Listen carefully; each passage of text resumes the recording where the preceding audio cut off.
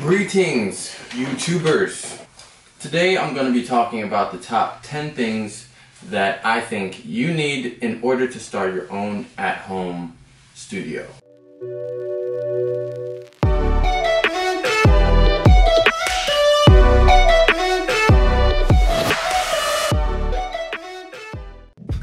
I've been cutting out of my house for about 2 years. It's worked great for me.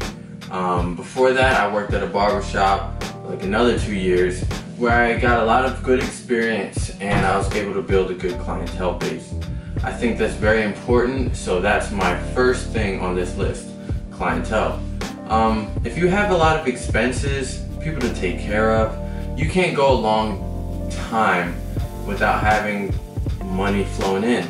So if you're going to start this, I think it's important to already have a lot of people that you can easily shift over to start coming to your house. The next thing you need is a designated room in your house. You don't want to be cutting people in your kitchen. That's unprofessional, or wherever else. You don't want home life interfering with your business. 3, a station. Your station is going to be the centerpiece of your studio. So make sure it represents you. You can use almost anything you want to hold up your tools, but you don't want to use just anything. You want to use something that's built for the task. You don't want to be using like an old desk or like a little mini outdoor table. It's just not going to give off the best message. The next thing is the chair, and chair is really like everything I was saying about the station. It reflects you, so you want something that's high quality. You want something that people can take seriously so that they can take you seriously. I don't think that anyone should just get a little, waiting chair or something off of Amazon that doesn't recline, because you want to be able to give people the full service, not just a half service just because it's at your house. And number 5. Tools. Tools are very important. I don't need to tell everyone which tools they should get, which tools they shouldn't get, but just whatever tools that you would use in a shop, make sure you're using at your house. Don't half-ass it. Don't use Walmart clippers. You need to basically compensate for the fact that you're cutting at your house, so everything has to be high quality, professional. Again, if you want people to take you seriously. The next thing I think is very important, a booking app.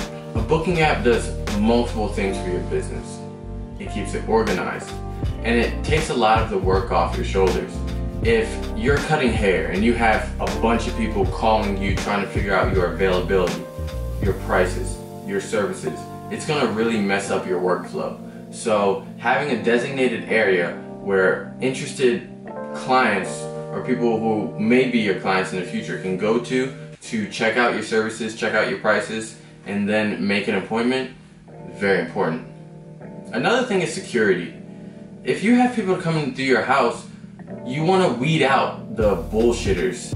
So the fact that Booksy, that's the booking app I use, it requires every potential client to put in their phone number, their email, and their card information before they make an appointment.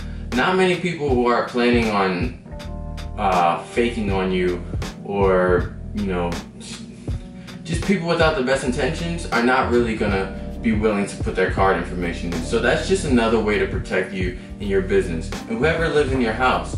So the next thing that kind of piggybacks off the last topic is security. It's not a huge business or a mansion. You're not a millionaire. You don't have hired bodyguards, so you are your last line of defense. So for me, the thing that I use for security is a Ring doorbell and a Ring floodlight. Floodlight for the back of the house, doorbell for the front of the house. And basically, I can see a person before they come up and ring the doorbell. If someone comes to just scope out, I can see them. I get a notification immediately to my phone, and also I could converse with whoever is on the other side just through my phone without even having to go to the door. So that's another way to protect me and my family. Another thing I use is a 9mm pistol. I have it in my hip, under my apron, pretty much at all times. I don't really talk about it much,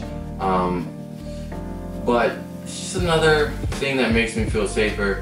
I mean, I have a baby in the house, I have a girlfriend in the house, and if anything were to happen, it just makes me feel a lot more comfortable. And my girlfriend, it makes her feel a lot more comfortable knowing that I have a gun, even if I would hate to ever have to use it. So number 9, the next thing on the list, is Landlords Approval. Before I even started this, I got my landlord's approval. At first he said no. About a week later though, he called back. Was like, it's just gonna be appointment only? Yeah. It's just gonna be at most 10 people a day? Yeah. So he was cool with it. He even helped me find a plumber to install the shampoo bowl. So just having that extra support is really helpful. It gives you a good peace of mind when you're trying to run a little small business. And the next thing is a way to check out clients with credit cards, debit cards. I use a Square card reader. It's very important to have something like that because most people are not carrying cash these days, and it also makes you just look a bit more professional. In fact, some people are surprised when I say that, yes, I could take cards. And it's a streamlined way. I don't want people Venmoing me and then Cash Apping me. So it's either cash or swipe. And I think that's a very easy and efficient way that other people can do it as well. So yeah, that's my 10 things I think are very important if you're just trying to start an in-home studio.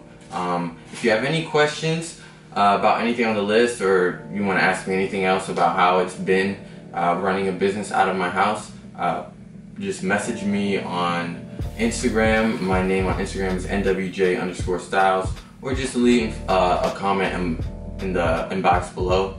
Are they called inboxes? I don't know. Just leave a comment and I'll try my best to get to it. It's not like I have a lot of comments because I'm just starting out. But anyways, yeah. Thank you for watching if you stuck along this whole time, and thank you